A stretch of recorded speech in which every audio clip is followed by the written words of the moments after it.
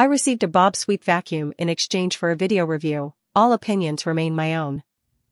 Hi, it's Michelle from Honest and Truly, and I have a new vacuum. I love my robot vacuums.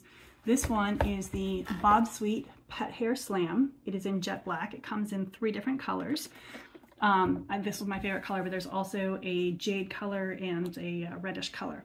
So this is my, well, I've had multiple vacuums. And it started when you had a vacuum and you turned it on and you had to set up blockers to keep it from going down the stairs, and that was pretty much it. It ran wherever, and then it would come back and you would hope it would be done.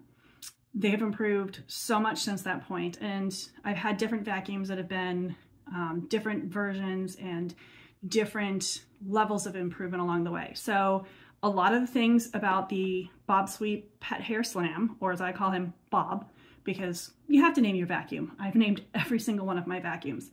But there are a lot of things that have improved. So one thing that I really like is that it is super easy now to go ahead and release the dustbin. So you just press down on the maroon button that makes it really easy to find and slide it right out.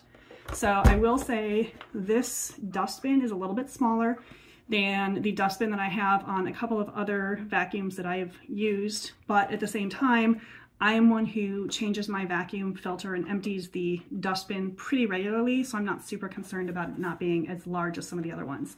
When you want to open it, there's a nice little arrow here that tells you how to open. I will say the first time I did this, I was paranoid that I was going to break it, but you just kind of keep going and pull, and then it opens, and you can just shake it out into the actual dustbin in your house and empty it. And then you also have the little filters inside. So once you've emptied this piece of it, go ahead and close it back up. And then on top, there's a nice little lever. You simply slide it open. And then inside, you have your main filter, and this is the one that you replace. And it does come with a replacement in the package. And then this is the filter that goes underneath it. And this one you can tap out and get most of the dust out. I do periodically rinse this under the sink. I make sure it is fully dry before I put it back. And then you simply slide it back into place here.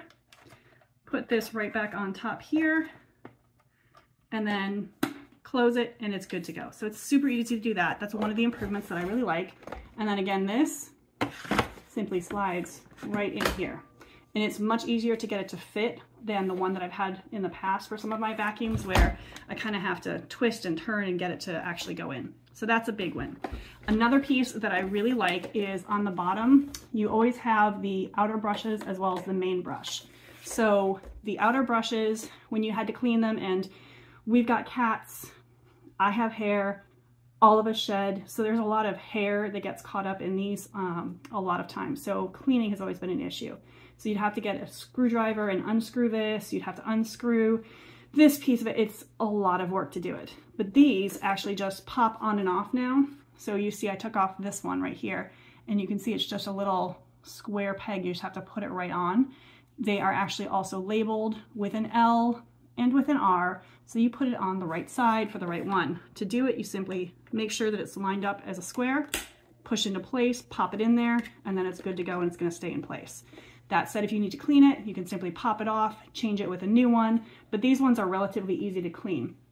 I do also like the fact that Bob now comes with a cleaner that actually has a little blade in here, so I can kind of get in and cut some of the hair using this, as opposed to getting my kitchen scissors and then having to run them through the dishwasher.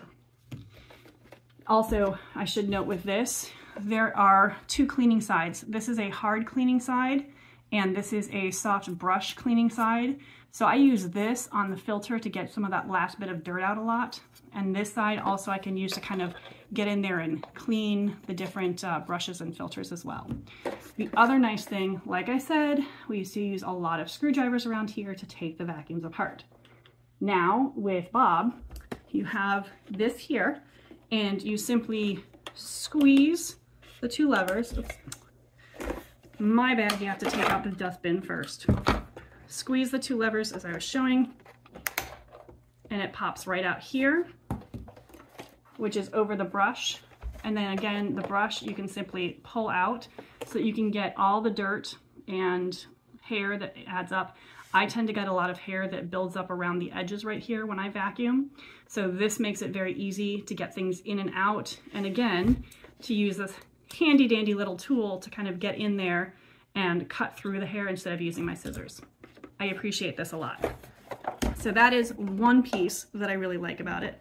Obviously, putting them back together, same kind of thing, just in reverse.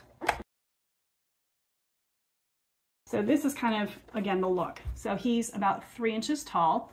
The wheel, by the way, goes up when he's actually on the floor, but he's down when I'm holding him up like this. So he's 3 inches tall, which is a little bit shorter than what he had been before, which means that he can fit under a lot of my furniture, because that in the past has been an issue with some of my vacuums where they get to my furniture and either they can't get under at all or they can get under just enough that they get stuck. So good news, I am not having that issue with Bob. So those are some of the features that we have here. And then we use Bob as a vacuum because, like many of you, I hate to vacuum. The other thing I hate to do is I hate to mop. And I'm guessing that I'm not the only one who also hates to mop. Bob now comes with a mopping attachment. So this is an entirely separate dust bin container. Obviously it's a water bin, mop bin container. So it has a pad on the bottom, which is detachable. You can see it comes off, goes back on, so you can wash it and reuse it. I really like the fact that this is reusable because I do have a mopping vacuum that my mom purchased for me for my birthday last year, and I love it, but then I feel guilty because I have the mopping attachments that are not really reusable, and so there's a lot of waste in throwing things away. Again, this comes with 2 of the pads, so while one is being washed, you can be using the other one. This slides right into the dustbin where the other one went. Just swap them out when you're doing wet and dry. Obviously, directions are right on here. It's super easy to use. You're gonna do the same thing. Maroon button opens and closes to let you have it in and out. And then when you want to put water in, there's a handy dandy little opener that you add the water to and then close it. We have very hard water where I live, so I only will use water that is filtered water to use to clean here, because I do not want to end up corroding or ruining any of my appliances any more than I have to. If you do not have hard water, you can use tap water. I'm just a little bit paranoid, so I always am going to use distilled water whenever I'm mopping on this one. So it's easy peasy. I love it. So those are some of the pieces there. Some of the other advancements since I got my first robot vacuum is that instead of going willy-nilly, so it's going to go over here and then it's going to go over here and then it might come over here, and I don't really know what did it clean, what did it not clean, and I just hope that since I run it every single day, eventually everything's going to get clean.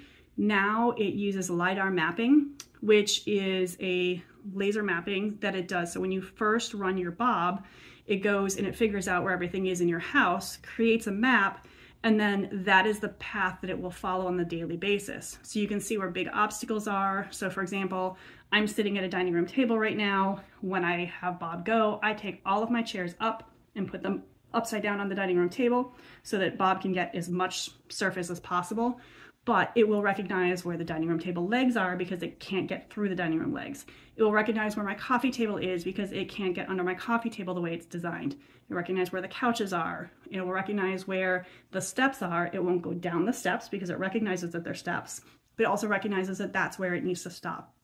And I can see each day, did it actually make it around to all the different places, or do I need to do something a little bit different to get Bob to clean everything, like, oh, I don't know, pick up the shoes that someone left sitting on the floor. So that is one thing that I always do as soon as Bob starts running, is pick up everything that does not belong on the floor that I do not want to have vacuumed or pushed around by a vacuum or an area that I don't want vacuumed.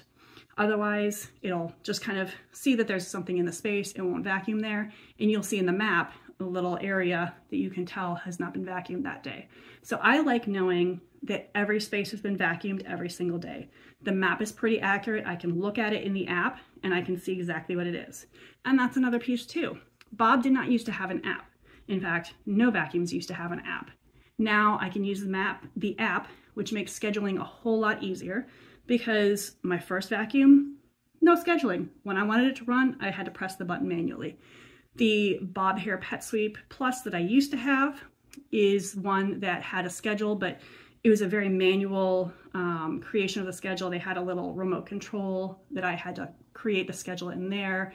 It wasn't the easiest thing. Now it's an app, so much easier. So the app lets you run the schedule, check how things are going with Bob, and so forth and so on. So it makes it a whole lot easier to do that. It also is a great and easy way if you have questions to reach out to your customer support if you have any issues there. So those are a lot of the improvements that it has made. It makes it a whole lot easier. And I have to say, I'm really kind of loving Bob. So setup is easy. You pretty much plug it in, plug in the base, let them go, let them charge, download the app, connect to Wi-Fi. Via Bluetooth is the easiest way to get things set up. It also connects to my Google Home, which I have, or Alexa, which I don't have, so that I can use voice commands to get Bob to run as I want to. A whole lot of improvements. Again, you've got the display at the bottom that tells you kind of what the status is of everything that's going on with Bob. Makes it a whole lot easier. If you have questions, leave them below and I will try to answer them.